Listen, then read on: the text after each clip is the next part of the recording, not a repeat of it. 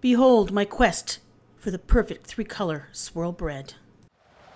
Let's see what's cooking. Let's get the facts. Let's see what's cooking. It's time for yoyomax12. Hey everyone, now what I wanted was bread that looked like these cookies with a nice little swirl in the middle, but with green and brown. This is what I ended up with, like a dolphin fetus, and then this weird alien zebra stripe bread, and then this blob, which also looks a little like a dolphin. I don't know, I keep saying dolphins. Now, all three of my attempts use the same bread recipe. It's my kind of go-to bread recipe when I make anything bread related. It is a cup of warm milk in that bowl. There's a large egg yolk blended in there. There's a tablespoon and a half of melted butter. There's also going to be 2.5 tablespoons of sugar, a teaspoon of salt, and 2.25 teaspoons of instant quick rise yeast. And then you blend that together. And then to that, you will add 1 cup of flour. And I mixed that together until I had a paste. Now, because I wanted 3 colors in my bread, I divided that liquid into 3, and I used a kitchen scale just to try to get them just about the same amount in each bowl.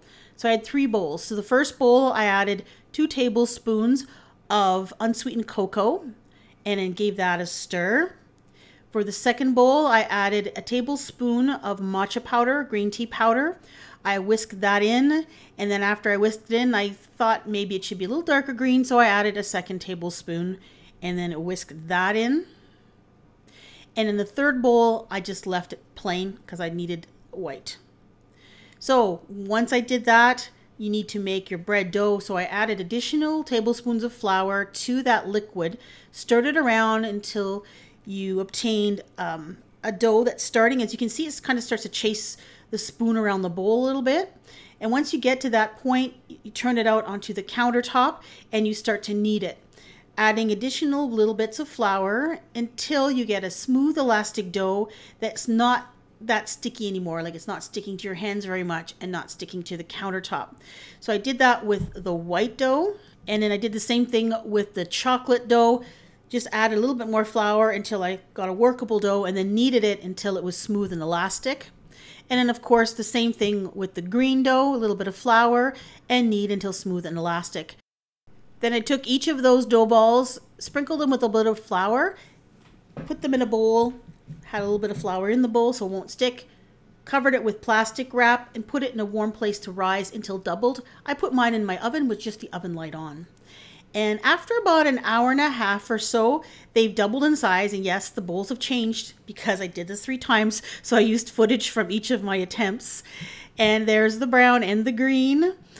And as you'll see here, the plain dough actually rose up quite a bit more than the other 2. I don't know why that is. I don't know if something in the green tea powder or the cocoa that just makes it so it doesn't rise as much, but it didn't. So for my very first attempt, this is what I did. Then I took the chocolate dough, and using my fingers, I just kind of spread it out into a rough rectangle shape. And I made it the same length as my bread pan. Brushed on a little bit of milk with a pastry brush.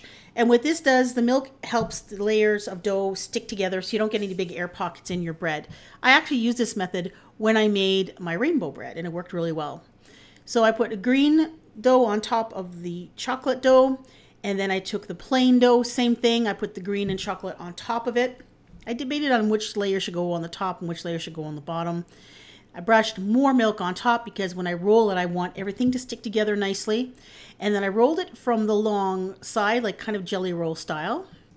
And then after it was rolled, I did the same thing with all 3 attempts, is I sealed up that center seam along the length of it, and I also sealed up the ends. Put it in a greased baking dish, covered it with some greased plastic wrap, and I put it in a warm place to rise for about 45 minutes to an hour until it was doubled in size. Baked it in 350-degree oven for about 25 minutes until it was golden brown. I let it cool, and then I sliced it. And here are the slices. And not the swirl I was looking for. Actually, not much swirl at all, really. Kind of just 3 colors. Second attempt, I decided I'm going to get fancy here. So I cut it in half. So each of those dough colors I cut in half, same idea, rolled them out, threw some milk on top of them, and then I put the layers on. So I did chocolate plain green, and then chocolate plain green, putting milk in between. And then it's kind of hard to roll something this thick. So what I decided to do is I would roll this out with a rolling pin. So seems like a good idea, right? So rolled it out, but when I flipped it over, you can see the chocolate on the bottom didn't roll out very well as much as the other ones did. And I kept rolling and the layers weren't even, and yeah, it wasn't going well at all. So I tried to salvage this by stretching the chocolate out. And then I put some more milk on the top of it before I rolled it so everything sticks nicely together. I rolled it up, put it in a baking dish, allowed it to rise, baked it, let it cool, and then sliced into it to see what we ended up with. I had more hopes for this one. Now, after it was baked, it kind of looked a little like camouflage bread, kind of, because you had all of those camo colors. And I thought maybe I should make camo bread. And you know what? I still might. And then the big slice. So we're getting layers, swirly kind of layers, but then as I kept slicing, things started to look funny. And have you ever seen cave paintings where ancient peoples have painted animals and they're kind of mystical animals, so they have weird shapes? Well, I thought this looked like a mystical cave animal or something like that, or some kind of weird green alien zebra or something. I don't know. It did not turn out. So you know what they say, third time's the charm, right? So I did this a third time, same recipe as the other two, except this time I said, haha, I'm going to cut into 3 pieces this time. So I cut each of those dough balls into 3 pieces instead of 2. And I rolled out each portion to a little flat rectangle. And I tell you, those chocolate and the green tea ones don't roll out as nicely. And then I layered everything up like I did before with the milk in between. So white chocolate green, white chocolate green, white chocolate green. Same thing. And I also tried the rolling, but I went lengthways this time and I tried to be a little bit more careful. Same thing happened though, that bottom layer just did not want to cooperate. But I really tried to get an even roll on this one. And then I rolled it up.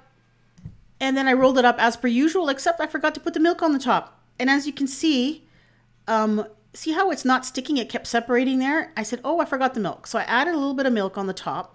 And then I rolled it up again, put it in a baking dish, and then let it rise. And then I baked it as per usual, let it cool completely. And then I had the third big reveal. And you know what? It still looked a little like camouflage bread from the outside. And I thought, oh, this one's going to be it. Look at the nice little layers I have there. And you know what? This is almost a swirl. Like, it's so close. I found that a couple of the pieces looked a little like a dolphin fetus in the middle. See, this one here. Does it look like a little dolphin with an umbilical cord that goes around?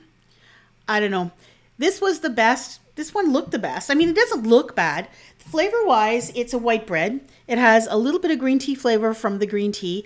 And the chocolate you really can't taste. It has a light cocoa-ish flavor to it. This was actually very good with toast, with just butter or even butter and Nutella.